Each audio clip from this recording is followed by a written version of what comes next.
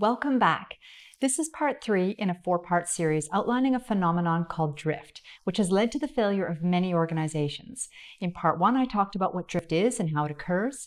Drift can happen without anything breaking, without anybody erring, without anybody violating the rules they consider relevant.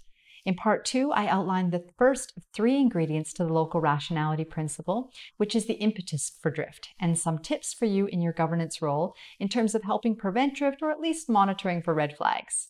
In today's video, I'm going to take you through the second ingredient and some further tips for you in terms of your governance role.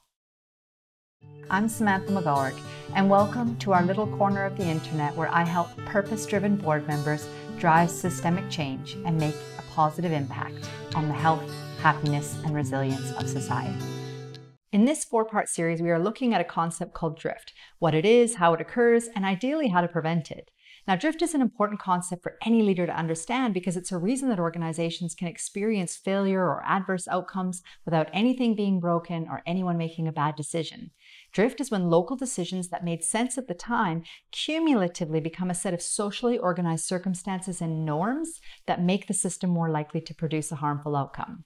Now, you can think of it this way. A culture starts to form that is not consciously aware that their practices and behaviors, perhaps even their beliefs, are compromising health and safety outcomes because drift is a slow, incremental process with multiple steps that occur over an extended period. Each step is usually small enough that it can go unnoticed with no significant problems until it's too late, which is why deviances are not report-worthy and everything seems normal. The problem is this behavior will eventually lead to an injury or illness or even a fatality. It's just a matter of when. In part 1, I introduced what drift is and its primary trigger, the local rationality principle. There are 3 ingredients to this principle, and in part 2, I explained the first ingredient, and that is every organization is dealing with conflicting goals which cause people to make trade-offs at the expense of health and safety. And over time, these trade-offs cause us to drift towards an unacceptable boundary or a safety boundary where incidents occur. The second ingredient to the local rationality principle is the normalization of deviance. Now, this concept was coined by American sociologist Diane Vaughan when looking at where conflicts, mistakes, and disasters find their roots. She earned acclaim for her investigation of the failure of the 1986 Challenger space shuttle launch that killed all 7 astronauts on board. To the presidential commission that investigated the incident, there was a linear relationship between scarcity, competition, production pressure, and managerial wrongdoing. Meaning scarcity in the economic funding led to competition between space centers, which caused production pressure to get the launch up and going, and Challenger was already behind its launch schedule, which ultimately led to managerial wrongdoing. All of this sounds pretty logical to the untrained eye, and it's certainly how we traditionally approach understanding incidents or failure. However, due to the web of relationships and feedback loops in complex systems, relationships are non-linear. Things don't happen in a nice sequential fashion, which means the infamous Swiss cheese model that has been a traditional explanation of how incidents occur is no longer relevant in today's organization.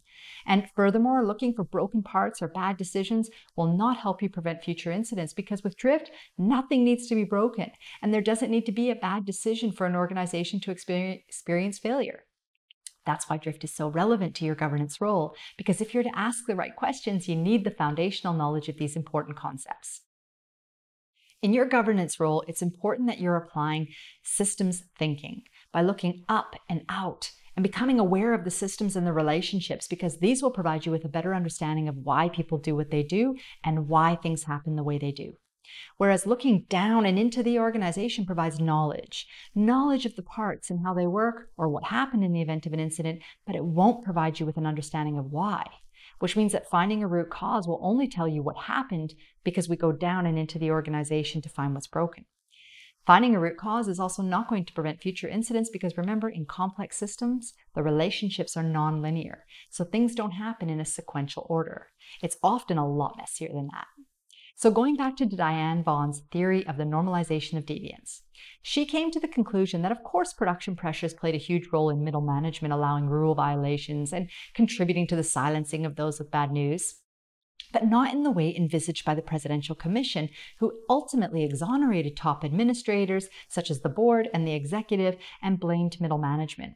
Vaughan found that production pressures and resource limitations gradually became institutionalized, taken for granted. These were patterns of behavior that became the worldview that every individual brought to organizational and individual operational decisions. Remember, drift is a slow, incremental process that's difficult to see. So bad processes or deviant behavior are not uncovered because they're become ingrained within the organization, accepted by both the organizational structures and the culture. So signals of potential danger are acknowledged and then rationalized and normalized. And this is the danger because we normalize this behavior. It becomes our worldview. And we will unconsciously apply our worldview to various circumstances that shouldn't necessarily warrant the same mindset or the same approach. Now, Vaughan defined normalization of deviance as people within the organization become so accustomed to deviant behavior that they don't consider it as deviant, despite the fact that they far exceed their own rules for the elementary safety. The normalization of deviance is important to understand when looking at how the board influences structures and systems that influence people's perception of priorities. Now, when we focus our attention on blaming individuals for poor behavior or stupid decisions, we are not giving enough consideration to how the organizational structures and systems influence people's decision-making. And this is where the board has influence, because the board influences people's perception of priorities, or what's called the organizational climate, through what the board notices and comments on, measures, controls, and rewards, and in other ways systematically deals with. And climate influences culture over time. Let me give you a health and well-being example. I think you'd agree that it's not that we're comfortable that work-related stress has become linked to an excess of 120,000 deaths per year in the United States, making the workplace the 5th leading cause of death in the US, or that in Australia, over a 5-year period, 91% of claims involving a mental health condition were linked to work-related stress. We didn't consciously create these structures and systems that would eventually make people feel stressed at work, but much of the structures and systems that we have created at work that have led to the normalization of deviant behavior that compromises our mental and physical health has happened slowly and incrementally over the years, and in tandem with our social and technological environment. And this unnoticeable drift has led us to the situation we are in now, where mental health is at a critical tipping point. So that's the second ingredient to the local rationality principle, which leads to drift, the normalization of deviance. Here are a few tips for you to think about in your governance role to help prevent drift or at least monitor for red flags. From a proactive perspective, don't measure the success of health and safety in your organization by the absence of negatives like injuries and illness. Safety should not be defined through instances where it is not present. And secondly, don't let past success determine future success. This is a principle of complex systems. The past cannot predict the future because complex systems are inherently unpredictable. From a reactive perspective, ask counterfactual questions, simple what-if questions that people should be asking when they're doing an investigation. Challenge people's worldview, challenge their assumptions and beliefs about the system. If you're looking at an investigation report, ask yourself, would the absence or modification of this cause have altered the course of events? Now, essentially, you're questioning whether an identified root cause is actually something that needs further exploration. Is that a cause or a symptom of something else? If it wouldn't have altered the course of events, then it's likely a symptom.